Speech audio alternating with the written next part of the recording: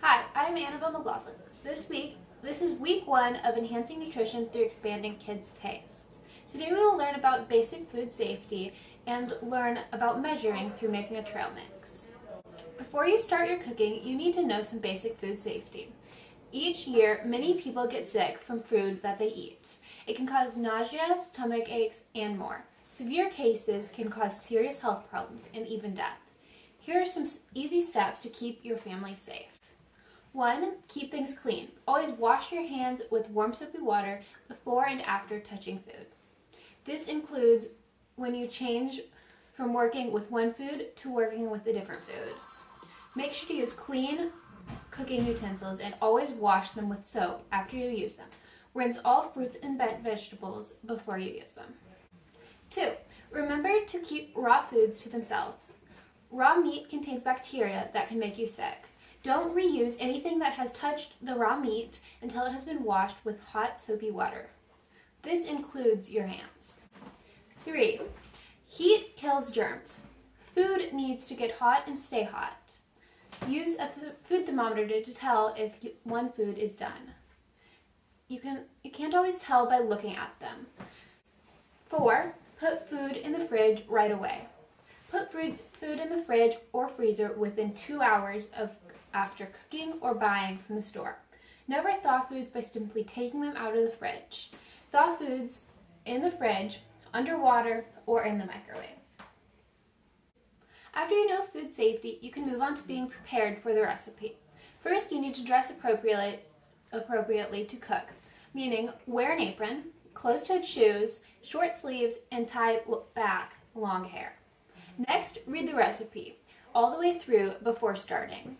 Recipes could require extra time for ingredients to marinate or cool.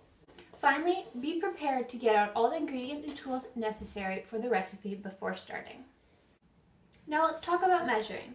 This is a dry measuring cup. Most sets have 1 cup, half a cup, a third cup, and a fourth cup. Some fancier sets might have others. This is a liquid measuring cup. The measurements are written on the side so you can see how much liquid is inside. These are measuring spoons. There are teaspoons and there are tablespoons, and fractions of each. 3 teaspoons equals 1 tablespoon. Now to start the trail mix, you will need a large bowl to mix your ingredients together. First, I will add 1½ cups of nuts. Today I am using almonds. You can choose varieties of nuts if you would like. It is important for most recipes to measure accurately.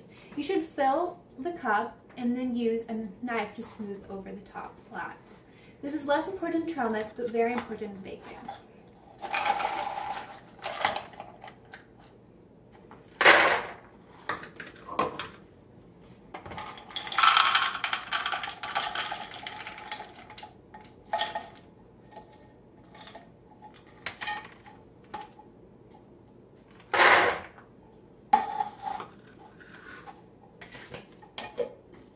Next, add 1 cup of sunflower seeds.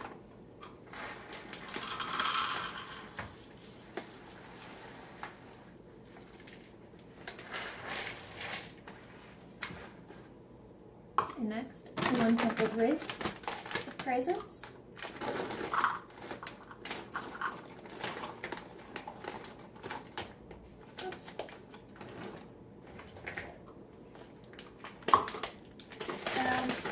Half a cup of chocolate chips,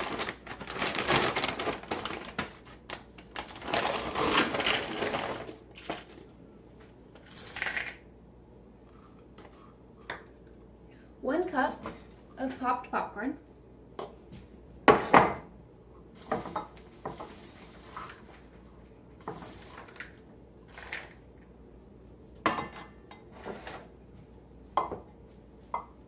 and 1 cup of pretzels.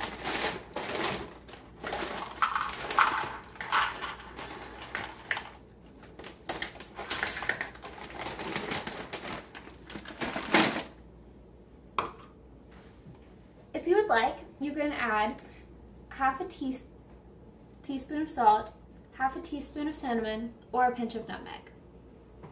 Then you gently mix the ingredients together and you are finished. Store your finished trail mix in a sealed container or in a Ziploc bag. It will stay fresh for a couple of weeks.